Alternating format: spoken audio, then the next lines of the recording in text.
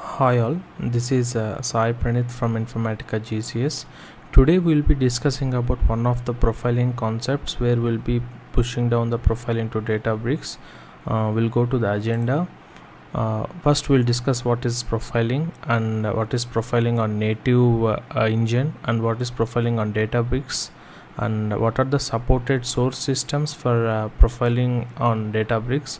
What are the prerequisites to do the push down on Databricks, and what are the required connections that needs to be created in the admin console, and what are the changes that has to be performed on the LDM admin to run the profiling on Databricks. What is profiling? Whenever there is a resource executed in EDC, there will be metadata extracted into the EDC like tables, columns, views, stored process based on the metadata or the resource type which is executed. And if we have data discovery enabled for the same resource, it extracts the actual data by connecting to the source system, and that data can be used to perform data domain discovery. What are the null values, what are the distinct values, similarity discovery, these things can be used. Data will be used to get these values. And what is native profile? To perform these actions, there is something called native engine which connects to the actual source system and extracts the data. So for that, DIS is used, which is data integration service, which is a service part of the domain. And to connect to the source system and to fetch the data and load it into the profile warehouse, we need a system resource. And right now, if we are executing it in a native profile mode, the resources will be consumed on the machine where the data integration service is configured. Profiling on Databricks. Whenever the profiling is configured on Databricks, we use Spark engine that comes along as part of a Databricks cluster. This is useful when you are profiling Delta tables or the Parquet files that are coming as part of AWS or Azure cloud sources. And here, whenever the profiling is executed on Databricks cluster, only the results are stored back on the profile warehouse, and all the extraction of the data and the transformation of the data is performed on the Spark engine that comes as part of Databricks cluster.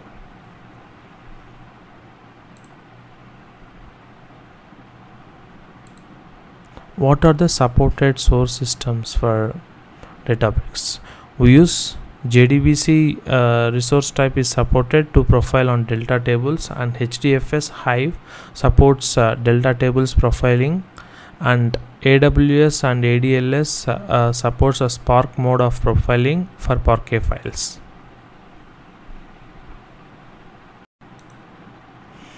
We'll discuss about some of the prerequisites that are needed to run the profiling on Databricks cluster. First, whenever you want to configure your profiling on Databricks cluster, we have to create a cluster configuration in the admin console and then create a connection on top of that configuration. I will show this in the demo. And whenever the profiling is going to be executed on Spark engine on Databricks cluster, the profile warehouse of the DIS should be using a JDBC or JDBC version 2 connection. This is a prerequisite, and the data integration service license should be having Power Exchange for JDBC version 2 license should be associated to the license which the DIS is associated. And these are some parameters that are needed to be configured on the cluster of Databricks, and they have to restart this one. So these parameters has to be configured on the Spark engine of that particular Databricks and has to be restarted.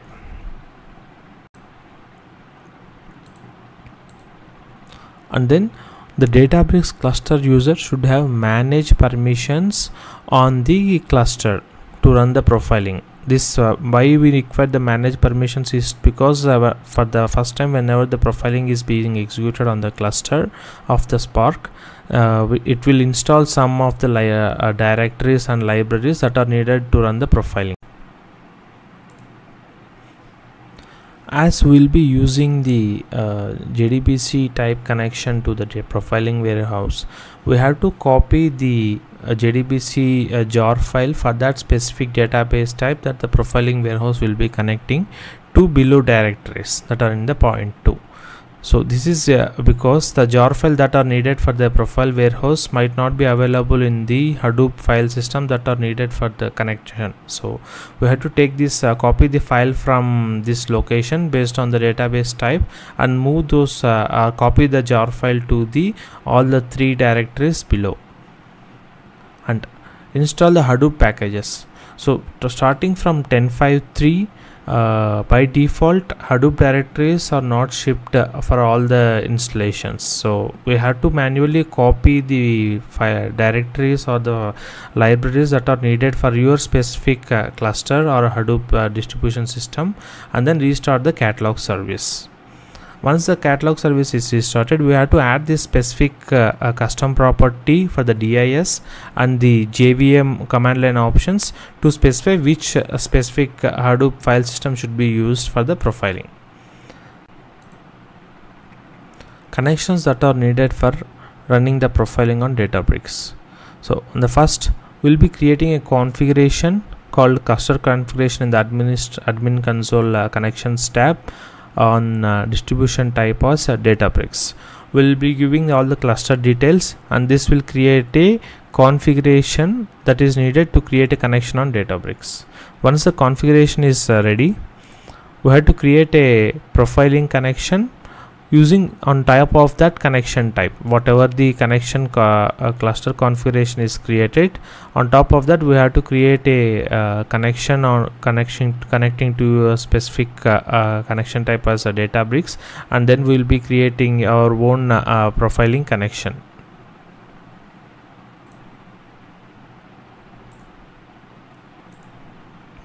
In the LDM admin side, we generally configure to run the profiling on the native, but because we will be running the profiling on Databricks, we have to select the Databricks and the Hadoop connection that is created in the admin console and the actual source connection where your metadata is residing. So this source connection is where the connection from the database will be made. So this is where your actual metadata and data is stored, and this is the connection that is used to run the profiling on the Databricks Spark engine.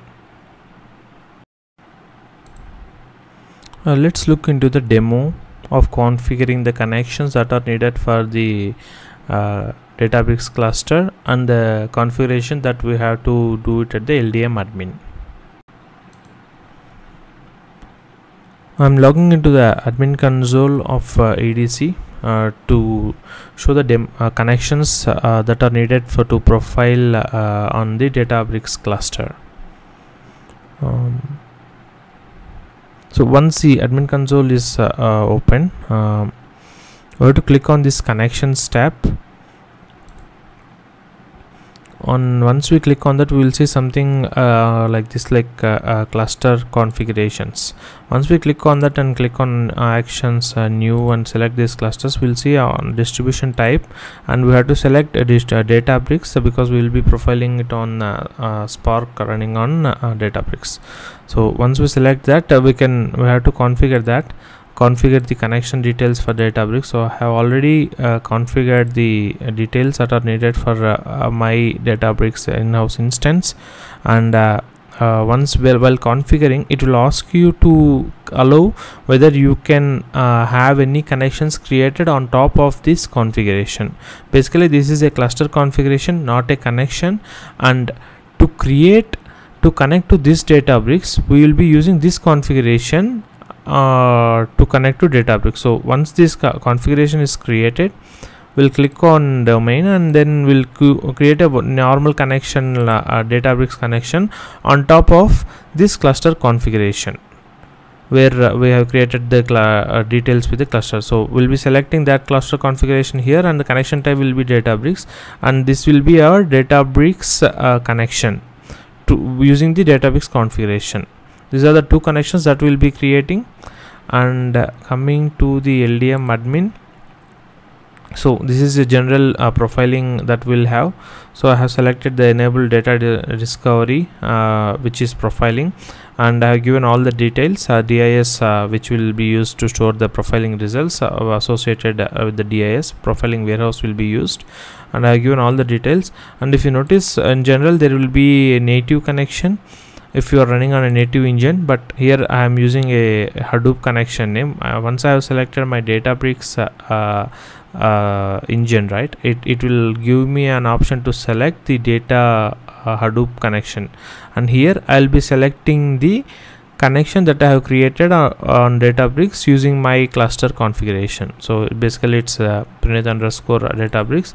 I will be using that connection here, and this will be my source connection name where my actual metadata or data that needs to be profiled is residing.